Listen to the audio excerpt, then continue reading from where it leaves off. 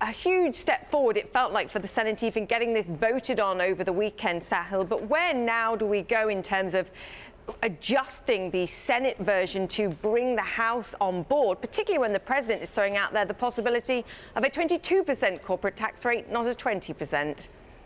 Right, Julia, the vote on Saturday morning, early Saturday morning, just before 2 a.m. was probably the toughest part of this whole operation. They got it through the Senate with 51 votes. The only Republican who defected was Bob Corker, the senator from Tennessee, who is retiring over concerns about the deficit. Now they have to reconcile that bill with the House version and send one bill to the president for his signature. Now, the Republicans in the Senate have a much narrower margin than the House. They can only lose 2 senators before the bill collapses. House Republicans can lose 22 of their members, which is why the bill is likely to look more like the Senate bill eventually than the House bill. There are some key differences. One that's been getting a lot of attention lately is the inclusion of, or rather the preservation of the corporate AMT, the alternative minimum tax, and preserving a big part of the individual alternative minimum tax. The House bill repeals both. The Senate bill at the last minute made some changes to keep them. Another thing to keep your eye on is the Obamacare individual mandate repealed. This is some explosive politics that could mess things up a little bit.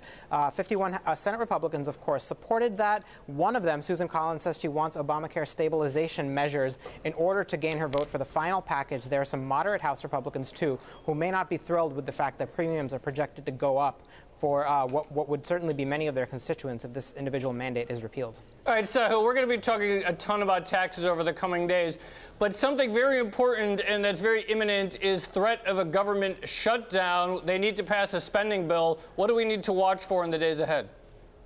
So the government is projected to run out of money on Friday at midnight unless Congress acts. There will be a shutdown unless the House and the Senate can pass a bill to extend that. Now, Republican leaders in both chambers are looking at a plan to extend that deadline by 2 weeks, give themselves some breathing room to get the tax bill done and to get some negotiations on a year-end bill. There are several issues that Democrats want, and they need to provide at least 8 Democratic votes in the Senate in order to break a filibuster and prevent a shutdown. Democrats want Obamacare stabilization measures. They want a fix for the undocumented dreamers, a DACA fix, and they want an extension of the children's health insurance program. They have the ability to filibuster a government funding bill if they don't get their priorities, and that's where we should keep an eye on in the coming days. They haven't taken a position, Democratic leaders in the House or the Senate, on this issue, but I think that's what could really gum things up.